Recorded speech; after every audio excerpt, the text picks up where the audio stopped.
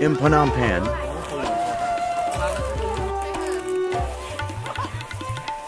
I always want to immerse myself in the local way of life, steering clear of the typical tourist spots seen on Instagram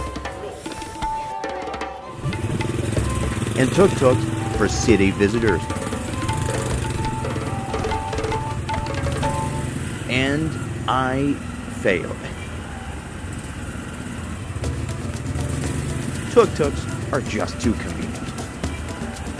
Tourism contributed a staggering 32% to the GDP before the pandemic, helping this country, which emerged from war over 30 years ago, return to the world stage. Along for the ride is infrastructure. New highway, new stadium, and new national gateway.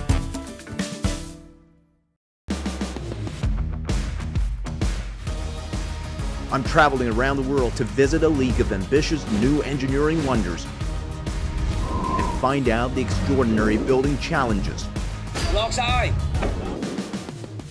and the intelligence given to those giants. Well, I'm so excited!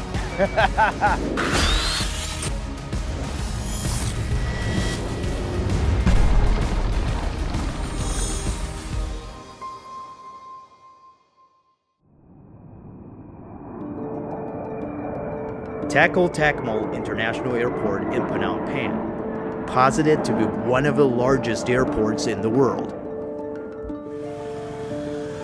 To show me around the city and her new airport, I can't think of anyone better than this man, Tak, a native Cambodian, a civil engineer, and my Chinese name, my honorary homeboy from Northeast China. I studied civil engineering in China from bachelor degree in 2018 from Harbin Institute of Technology. It's in Harbin City, the northeast of China. Very cold place. You like Harbin? Yeah, I like it, but during the winter time, normally I will come back to Cambodia. It's too cold for you. Because it's too cold. As the new airport's technical manager, Hong can rarely enjoy a leisurely coffee break like other Cambodians. This tradition starts from the colonial era. Yeah. Before we have French colonize Cambodia, so we drink coffee. The colonial days left not only coffee, but also a preference for European standards of infrastructure.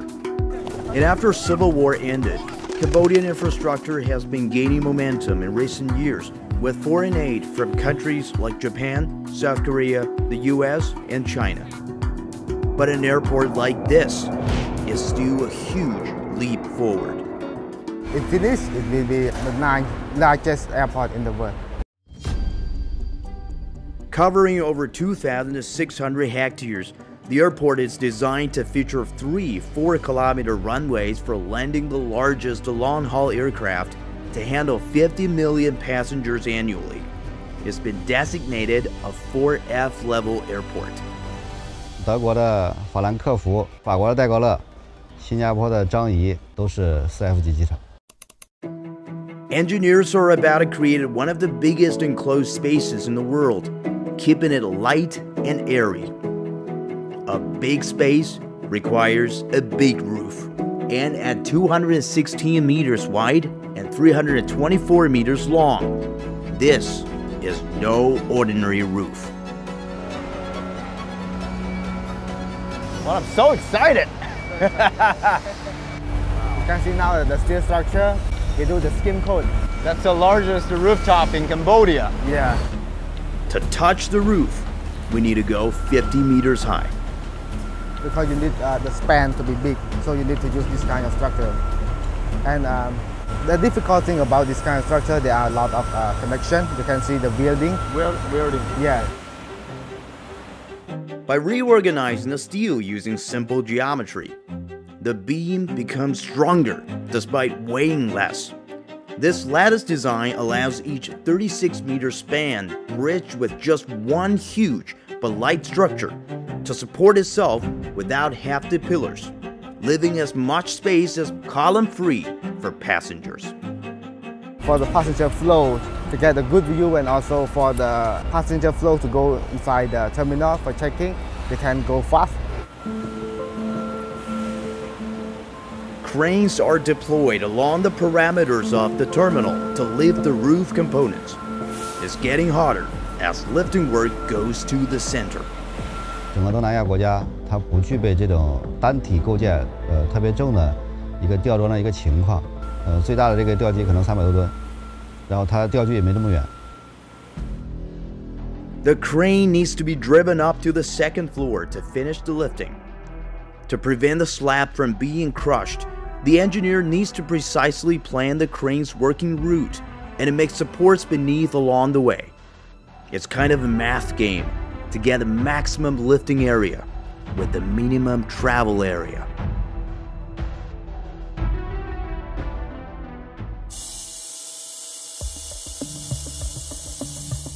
At airports, it's not just a roof that have huge spans.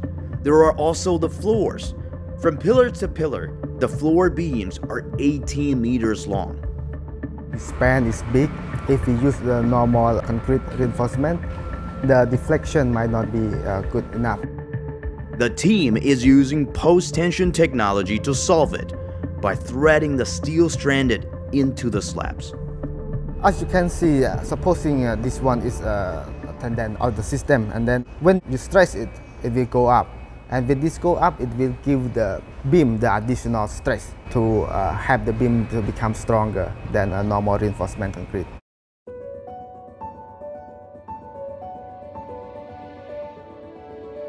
Can we get to the top of that? Yeah, let's go. It's safe in here. Wow. More beautiful. Wow. You can see the Cambodia future from here. That's the future. That's the future. That's Cambodia's Manhattan. Yeah. After this airport finish, there will be one highway to go to Phnom Penh City, so we might spend only 20 minutes from here to Phnom Penh. Well, it's so hard to believe that 30, 40 years ago, this country was still in the war. Yeah. We are moving in a good direction. This is the charm of architecture. This is the charm of construction.